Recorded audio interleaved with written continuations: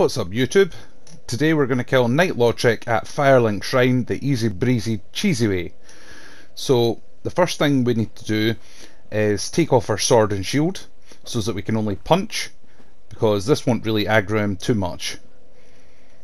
We're going to kick him at the window, out of the window behind him.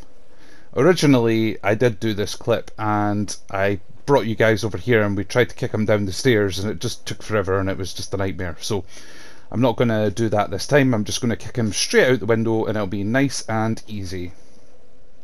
Okay, ready? Get up you.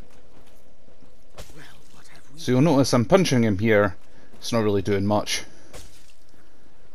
There we go, like a Spartan. This is Lautrec. There we go. Anyway, remember, and quit reload the game, of course, so you can claim your treasure. You want the amazing Ring of Favour and Protection, and the 5 humanity as well he drops. But quit reloading just resets the ring and the humanity there.